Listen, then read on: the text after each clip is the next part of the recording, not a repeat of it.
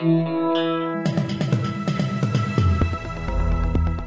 listening to the Betoota Advocates Weekly News Wrap on Desert Rock FM 96.5. Welcome back to the Betoota Advocates Weekly Bulletin. My name is Clancy Overell. Thank you for tuning in. It's great to have you here, be that through the wireless or through podcasting, if you know how to figure that out. I'm joined by Errol Parker. How are you, Errol?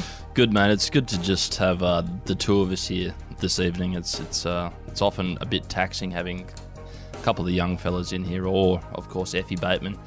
Yeah, well, they ask a lot of questions about the state of the world. They haven't, really lived, these kids, these millennials, and they have not, and their avocados. But it's good. Every now and then we give them an early mark. They head off to the pub and we finish up for the week. So it's great to be here. Lots actually happened. No, not much actually. Not much has happened. Not much in the scheme of things. Not much in the scheme. Not much on paper has happened, but culturally, the news will be jam-packed for the next couple of weeks. We're talking about the passing, of course, of Queen Elizabeth II. Anyone who can remember the passing of Princess Diana will remember that we couldn't watch, Good News Week or Hey Hey It's Saturday for at least a month. Every night we were getting tributes and then of course we had the funeral and then we had the analysis of the funeral, and this is just how we live in this country because we are part of the Commonwealth and we do worship this inbred family of dole bludgers from, the other side of the planet. Well, of course, this pales in comparison to when our king died a few years ago, John Paul II, as we're both, cut from the burgundy cloth, Clancy. I thought you were saying our king that died earlier this year, the King of Spin. Where was his welcome Pope. home parade? No. Where was his VJ day? He was obviously a king, but we're talking about a pope here. Oh, yeah. And the pope is higher than the king in terms of hierarchy. So I guess, the absolute pope of spin, I'd say, would be up there with, like, your Muraleys and your... The question I want to ask is, are you considered a sellout if you are a Catholic and you worship the royal family?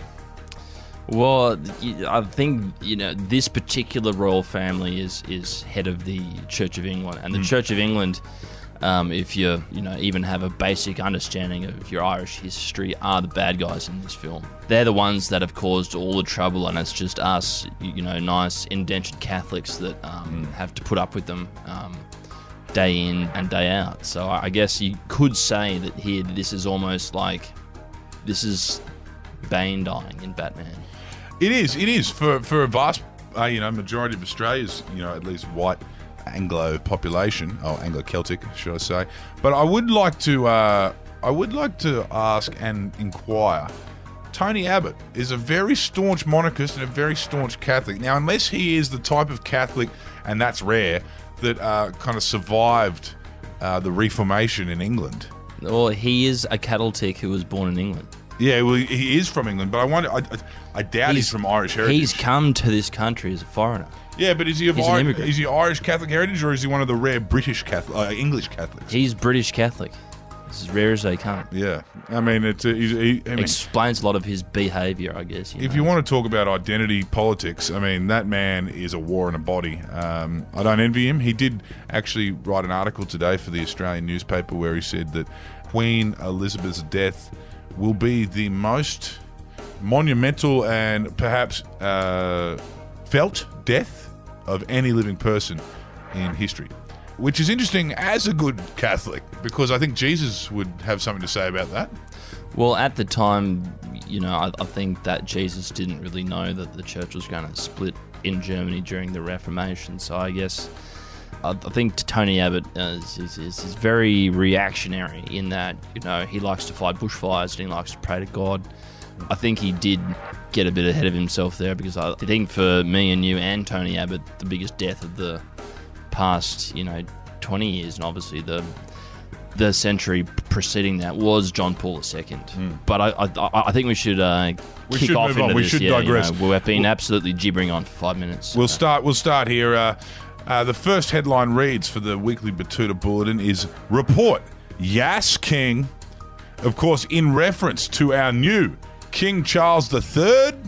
The third, yeah. The third. After enduring one of the most public and chaotic midlife crisis meltdowns in the late 1990s, the Queen's eldest son, Charles, has become the oldest king to assume the British throne. Well, he's got some big shoes to fill. I mean, Charles II was a bad motherfucker. Like, he came in at the death of Cromwell, who was, not very well regarded in Irish Catholic circles. But in the United Kingdom and Commonwealth countries, including this one that we're recording in, most have never known a male monarch. Yes, this news, however tragic, brings with it a great opportunity for a bit more male representation in colonialist leadership positions. And next up, the Australian Royal Mint has begun drafting new wingnut coins capable of fitting King Charles's ears. With the passing of Queen Elizabeth II overnight, an outpouring of mournful tributes are soon to be replaced by a landslide of logistics. Yes, firstly orchestrating the handover to the new King Charles, known as Operation London Bridge. Then, of course, there is the Queen's funeral, a globally televised event that will rival the 2022 Birmingham Com Games for ratings, surely. And then, of course, the colonies like Australia must begin the long and arduous task of replacing Queen Elizabeth's face with King Charles. Yes, be that in the CWA Hall or on the coins. Working with the Treasurer, the Mint have today begun drafting wingnut coins aimed at keeping the shape of Australia's coins as close to Queen Elizabeth's models as possible, just with 2 extra surfaces coming off the side to fit in the new King's binangs. The wingnut coins will likely enter circulation in early 2023, around the same time Prince Andrew is extradited to the Caribbean and sentenced to life in prison for crimes that he hasn't been charged with. And next up, Are You OK? Cupcakes in the break room solves a mental health crisis amongst staff on 14-hour days in toxic workplace. Yes, a law firm known for harbouring a toxic work environment has this week popped some cupcakes in the break room for Are You OK Day, which is supposed to make up for the fact that most employees have had to give them a pep talk to head into work every day. Yes, taking to various social media platforms to post photos of the cupcakes and whatever employees agreed to fake a smile for them, Hunter Global was met with plenty of praise from clients and associates, earning a smashing 105 likes on LinkedIn. It's alleged that no one actually convened to the chat in the break room, seeing as though they were far too overworked to waste even 15 minutes for socialising, so the employees were instead seen glumly munching on the cupcakes at their desk throughout the day. Ah, well, it's great. Everyone's looking after themselves and looking after their mates. That's what Are You OK Day is all about, and I'm glad that it has entered the corporate sector. Anyway, that's enough from us this week. Thank you for joining us. My name's Clancy Overell. And my name is Errol Parker. Hooroo. Ciao.